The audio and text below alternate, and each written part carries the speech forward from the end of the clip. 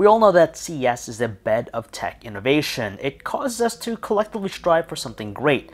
Unfortunately for the oddly named Royole FlexPai, it's one of those cool at first gadgets that quickly loses its appeal once you get a hold of it. Foldable displays have been generating quite a buzz of late, so you'd think the flexing ability of the Royole FlexPai would be intriguing, but it fails to be practical. Okay, so the neat thing about the FlexPai is that it features a foldable display.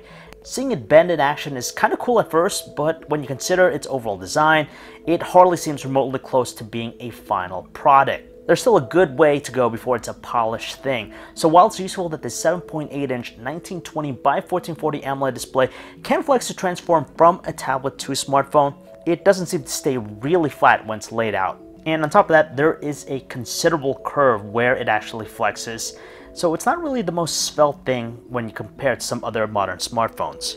Obviously, the FlexPai is combining the smartphone and tablet form factors together. Sure, we feel that its implementation is a bit more favorable than something like the ZTE Axon M from last year, but the glitchy software shows us that there's still some considerable work that's needed before it's a polished experience. Take for example, auto rotation from portrait to landscape. It seems kind of unpredictable here with the FlexPai, which is kind of scary.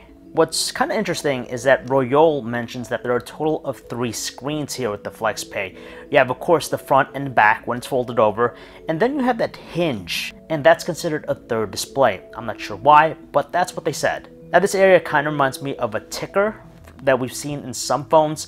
So basically, if you get like a phone call, incoming phone call, you get a notification in that area, and you could use it for that, but it's not really a third display. Furthermore, the overall experience to me seems like it's more smartphone than anything else. I don't see that some of the apps are optimized to take advantage of the extra real estate, so it's not really a true tablet experience either. But hopefully that changes as time goes on. But who knows? Strangely enough, the FlexPai is already out in China, and you could pick it up for about $1,320. That's not grossly out of proportion given that we're talking about a flexible phone here, but the investment isn't likely going to provide long-term satisfaction because of its quirkiness. Not only are we talking about the software experience, but also the entire design and construction. No doubt you'll absolutely turn some heads if you whip it out in public, but we're fairly certain that it'll be short-lived once you uncover how unpractical it really is to use as a daily driver.